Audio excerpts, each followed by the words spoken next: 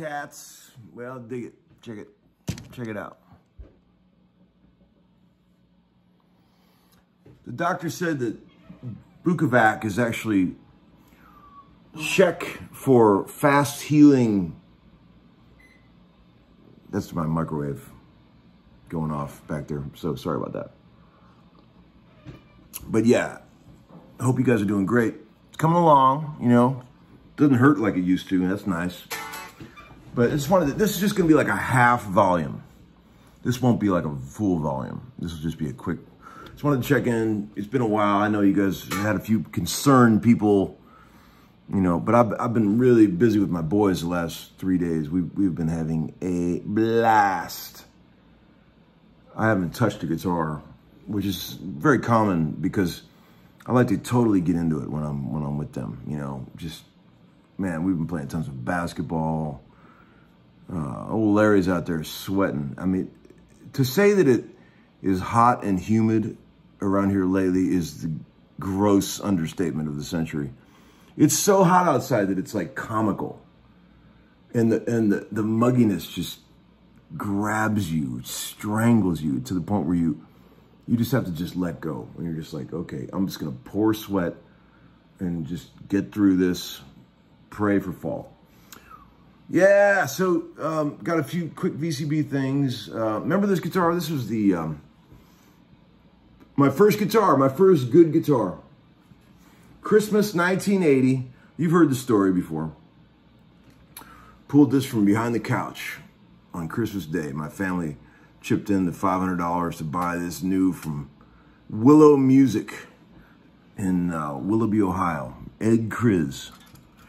And I've had it all these years, you know. So yeah, I don't sell everything. But yeah, I've had this for a long time. And here's a vintage Maxwell House mug. One thing I'm very excited is that we spent the whole weekend working on this, me and the boys. We got one of these really cool separating compartment things from TJ Maxx, and we've got all the NFL teams in here from our vibrating football games. There's your Bills. I've got 8 of the 32 teams. You want to see the Browns? These are all hand painted, you know. Imagine the guy who sits around all day and paints these. Imagine it. What a job that would be. I mean, how many of these could you do before you completely lost your mind? Maybe they give them to inmates. Who knows? That'd be nice for an inmate. Give you something to do. I also wanted to say thank you to a guy named Randy Heston for sending this really cool, old school Rolling Rock thermometer that he found somewhere at some antique store. Dude, Randy is very cool. Thank you for that. And Strat Magic, Jeffrey sent me a box full of cool magazines and random stuff. Thank you for that, Strat Magic. You guys don't have to do all this stuff. I appreciate the kindness, friends, and I appreciate all the PayPal donations you guys have sent. And, you know, it's all working out. I've kept the lights on for 3 years now. There's many times along the journey when I thought I was going to give up on homeschooling, but, you know, I try to ignore all the bad and just take in the good. And once I learned the 80-20 rule, I was good. You know, I thought it was me in the early days that was causing all these negative comments and these people, just unhappy people. I couldn't understand why they couldn't just turn off a free video. Why did they have to say something nasty? And then I realized Christ himself could come back to life and start a YouTube channel where he's playing guitar and saying, "Hey man, here's some shit I learned when I was dead all those years." And everyone would be like, there'd be 80% of the people that thought it was amazing. And then 20% would be like, "Yeah, I liked your old shit better, Christ." You know. Guitar players are funny, man. They have a way of wording things that is particularly cunty when they want to be nasty. I mean that in the English way, you know, not the American way, you know, the more playful, jovial way. But yeah, overall, I've learned a lot, and I stay here for the good people, the ones that are cool, that say cool things, and and they, you know, they get it. They get what's happening here. They get that this is just a broken old guy sharing his life with anyone that is interested, you know. That's all. They get that. That's really all it is. So a few VCB things. Let's see. Hey Tom, how many guitars do you own? That's a fun question. Everyone thinks I have 1 million guitars, but I don't. I actually have way less total instruments than virtually all of my friends who do this for a living. Total instruments. This includes basses, you know, banjos, acoustics, dobros, lap steels. I have less than 50 total instruments, which is not bad for a guy who, you know, who does this for a living. You know, I've always been more like, you know, quality over quantity. You know, like I've said many times, I would much rather have one perfectly set up guitar than 5 guitars that need a little bit of work. See, that's where I'm at in life. The ones that I've got, there's not many, but the ones that I've got are dialed in. I stop at nothing to make them perfect. And if a guitar can go through the rigorous things that it needs to go through to satisfy me, there's many boxes that have to be checked. But if a guitar can make it through all that boot camp, and I still like it, man, it must be a special instrument. And those are the ones that I keep. I kept this one just because it's kind of sentimental.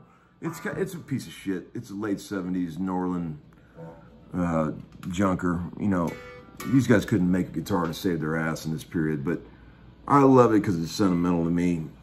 And, you know, it's cool. Far cry from a 58 burst, I will say, but it's still fun, and I love it. And this is my only guitar for a long, long time. And all this wear on this guitar, I did myself. Playing Burning for You and Fantasy by Aldo Nova and Abacab by Genesis. Here's that. Home on the highway, home in the city.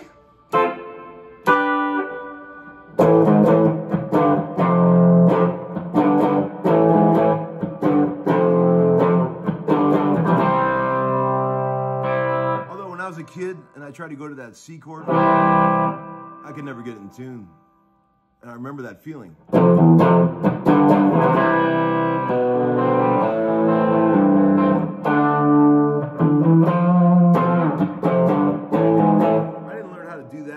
Until many years later to get a guitar in tune. I didn't learn how to do that. I remember this guitar never being in tune when I was a kid, and it drove me crazy even back then. All right. Hey, Tom, here's a weird one. How does a man make some money in this life? Man, you're asking the wrong guy. I mean, I have friends that are totally broke. I have friends that are literally billionaires, the richest people in the world. I would say on a scale of 1 to 10 of wealth, I would rate myself at about a 3. And I'm proud to be a 3 because that's hard to get to, you know. Money is a funny thing. I've got lots of beliefs about money. I tell my boys this. Money is like an addiction for some people, you know. All I ever wanted was enough money to be comfortable, right? That's all I ever wanted, and I've been able to achieve that. I mean, comfortable. I mean, like, yes, there's plenty of things in this life that I would love that I can't afford, but if I need to go to the grocery store and buy a bunch of stuff, I don't have to worry about it. If I need to pay the bills, I don't have to worry about the money.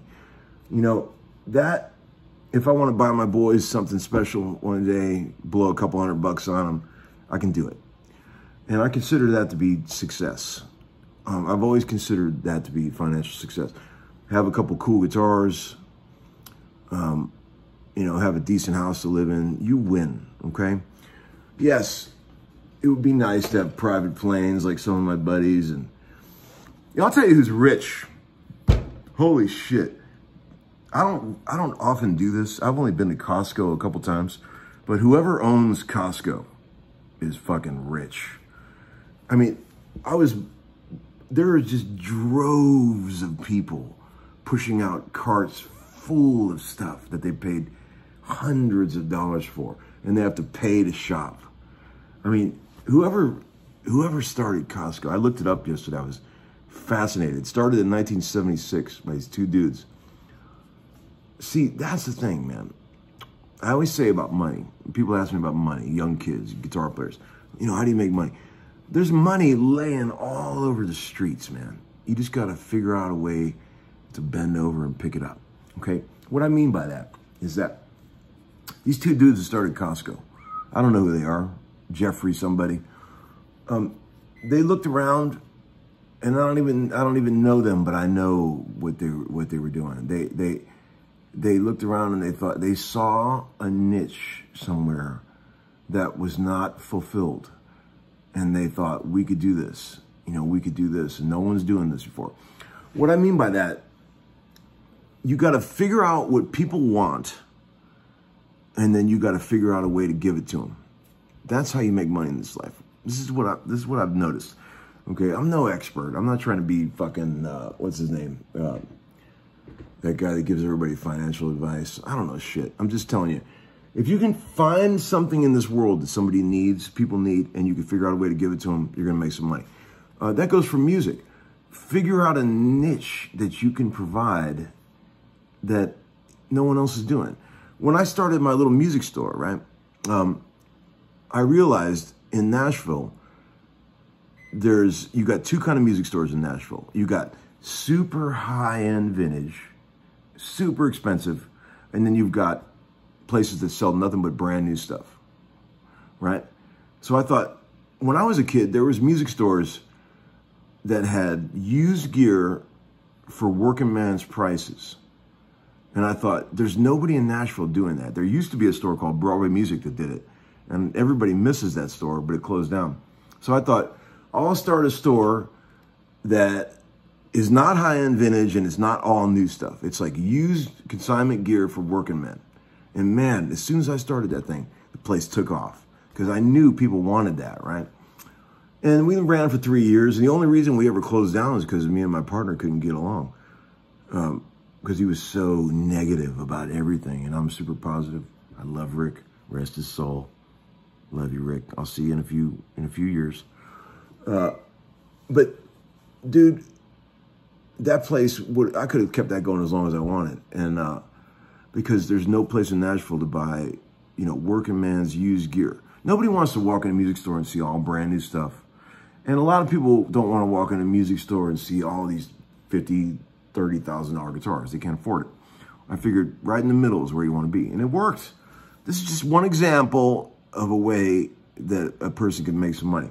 But then I realized after opening that store, it's a terrible business model because there is nobody more broke than musicians. I didn't realize how broke musicians were until I started that music store. I always kind of knew it.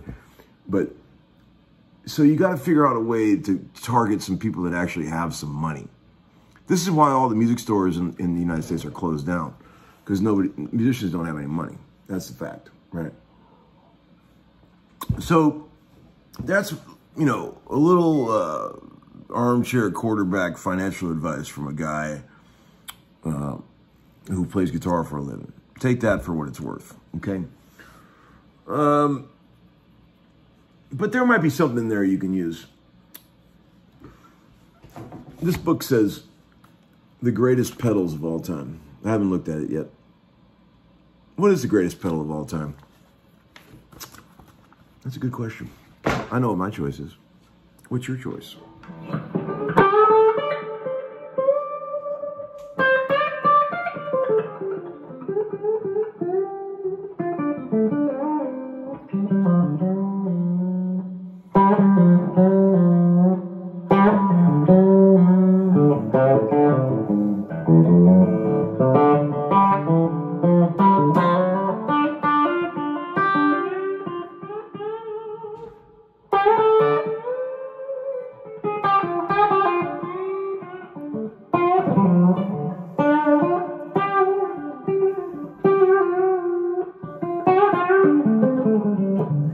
do we have to choose major or minor?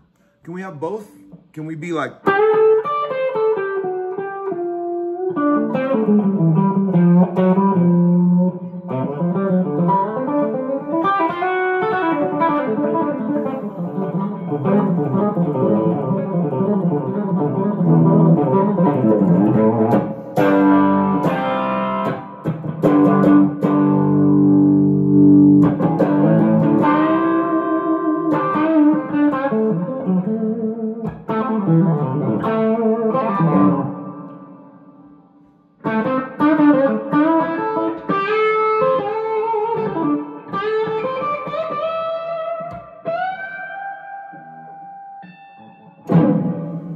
All right, friends, have a great day. I'll see you later. Uncle Larry over and out. Class dismissed. Sure, it ended up being a full volume. Okay, bye.